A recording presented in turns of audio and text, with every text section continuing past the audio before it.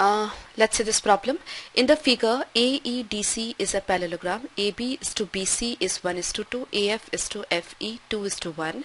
Then the area of triangle ABF is to area of triangle BCD. Okay, AB is to BC 1:2. So I assume AB to be X, then BC will be 2X. AF is to FE is 2:1. So I assume this to be 2Y. So it will be Y. Right? Now the total length of AE is 3Y. So CD will also be having the same length as 3Y. Okay. Now we have to find out the ratio of area of triangle AFB and triangle BCD. Right? This triangle and this triangle. Now just observe one thing, that is this angle and this angle. Sum of these two angles is 180 degree, right? Because these are adjacent angle of parallelogram. So sum of adjacent angles is always 180 degree. That you must be knowing, right? This plus this will also be 180, this plus this also be 180, this plus this also be 180, right? So we will be using the same property. This is theta, then it will be 180 minus theta. Okay. Now you must be knowing the sine formula for finding out the area of any triangle, right? Suppose this is a triangle. Then if we have this as a PQR, if it is angle theta, then the area of this triangle will be half PQ into PR into sine theta. That is the area of the triangle. Okay, so precisely what is happening, we just have to take the included angle. If we are taking the sides PQ and PR, then we have to take the included angle, that is theta over here, right? So the area of this triangle is half PQ into PR sine theta, right? So the same funda I'll be using over here to find out the area of this triangle and this triangle, right? Now let's see.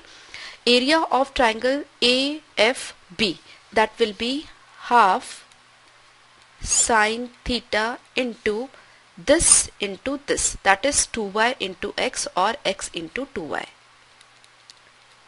Okay, that is area of triangle AFB divided by area of triangle BCD that we have to find out. So that is half, here the included angle is 180 minus theta, so it is sine 180 minus theta into the sides 3y and 2x, 3y into 2x. Okay, half and half is cancelled, x and x is cancelled, y and y is cancelled, 2 and 2 is cancelled. Now the only thing you must be knowing over here is sine 180 minus theta is equal to sine theta only. Okay, so this much trigonometry knowledge you must be having, right?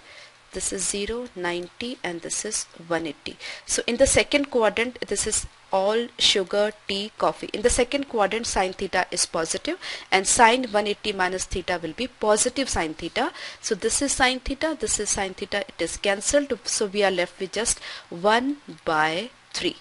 Okay, so if you know the sine formula, then this problem can be done very easily in seconds. The only paperwork is required is this much, because you don't have to draw this circle, you don't have to draw this triangle. This is just for your conceptual clarity. If you are not, if you don't know sine formula, then I just mention it over here, how to find out the area of a triangle using sine formula. Okay, so that's very easy. Just note this down. And yes, apart from sine formula, even cosine formula is very useful. So if you have the basic knowledge of sine formula, cosine formula and very basic knowledge of this trigonometry, then the problems from even geometry section, the problems from similar triangles can be done very easily. Okay.